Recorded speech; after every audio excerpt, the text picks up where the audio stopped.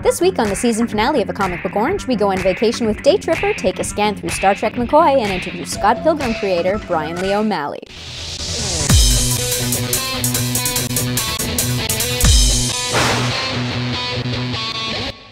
Twin brothers and comic book artists Fabio and Gabriel bring their latest creation to Vertigo Comics. It's called Daytripper.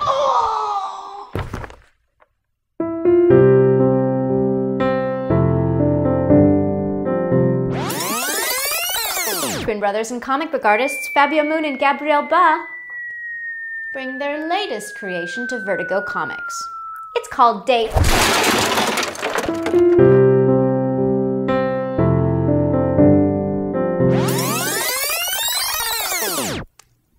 Twin brothers and comic book artists Fabio and Gabriel bring their latest creation to Vertigo Comics. It's called Daytripper.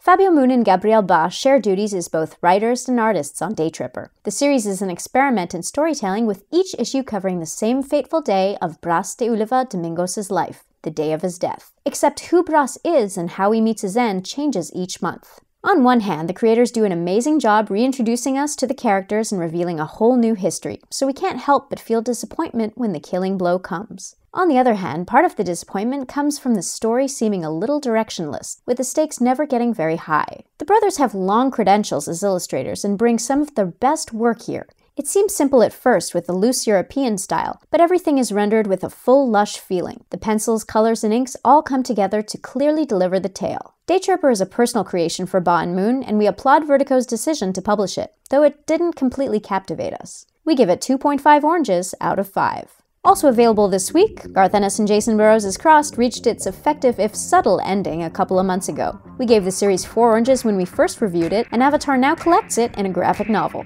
Jason Aaron continues an epic run on Marvel's PunisherMAX, with hardcore reinventions of the deadly vigilante and arch-villains such as Kingpin and Bullseye. It's 5 orange work that deserves your attention. And finally, damn it, Tim! IDW's Star Trek McCoy is a comic, not a doctor! Legendary John Byrne brings his classic style to the classic show for a fun 2.5 orange read. This week, we interview Bryan Lee O'Malley, writer, artist, and creator of Epic of Epic Epicness, Scott Pilgrim. The final volume of Scott Pilgrim is coming out around the time of the movie. What sort of influenced that? Was that on purpose? Yes, it was on purpose. We want to get the book out before the movie because I feel like if the movie came out and then the book came out like a few months later, it would kind of sap the momentum or suck the life out of the book. So I hope to get it out beforehand because that would be way better. Is the movie going to cover the last volume? It covers my rough notes from the last volume. So basically, no. It covers the first 4 volumes like pretty in depth, and then 5 and 6 like just little bits here and there. You're a musician, and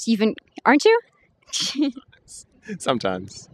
Well, you've actually written songs in Scott Pilgrim, so how fleshed out is that? Did you actually write songs on the side, or did you just write a bunch of, bullshit?